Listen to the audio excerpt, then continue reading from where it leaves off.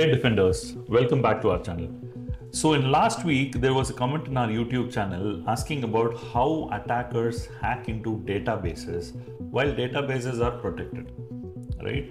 So this particular episode, what I'm going to be covering is about how attackers anonymously hack into a password protected database server while you don't even know the password, but still pass arbitrary commands using a privileged query, right? So let us understand it in a little more detail. So watch the episode from start till end without any skipping so that you understand the complete workflow of how this attack is done. Welcome to this part of SQL injection attack.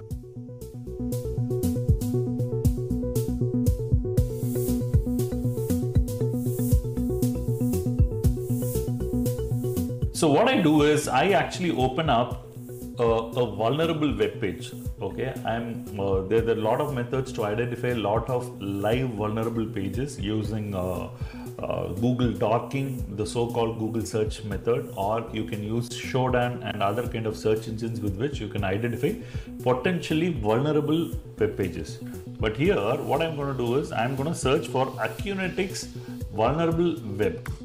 Right? When I do that, as we are all already aware, Acunetics is a very popular task product, right? They already have an application which is hosted on the internet, which is vulnerable, right? So the reason why they hosted this is just to show how good their product works, right? So they scan their product against this particular vulnerable web.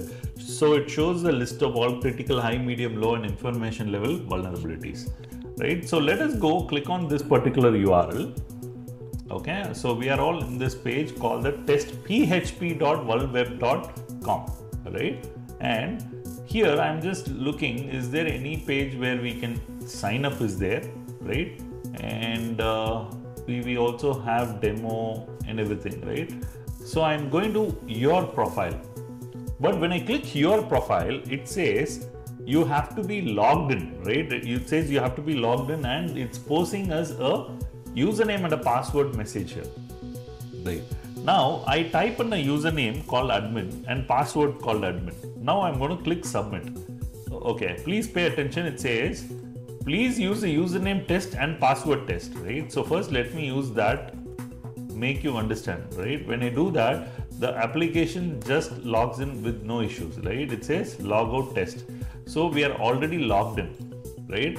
Now, instead of what I just did right now, what I'm going to do is, I'm saying test 1, again test. It is not showing up the logged in page, which means the username and password that I entered was incorrect.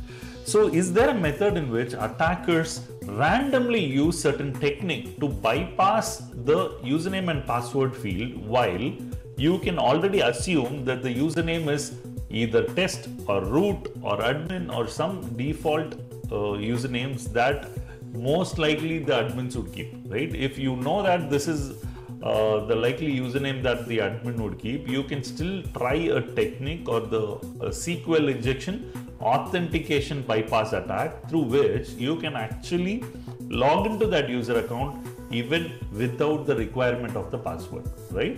Okay, now I'm just typing in username admin, password admin, but before I click this, I'm just pulling in a notepad for you to understand.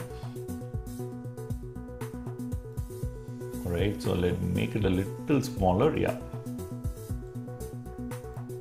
They've asked us to type the username as test, right? Password also test and login, right? When I click this now, what happens is, there is a query that goes to the database from this web application. This web application already knows the authentication detail of that database server, right? So with which it sends a query. What is the query like?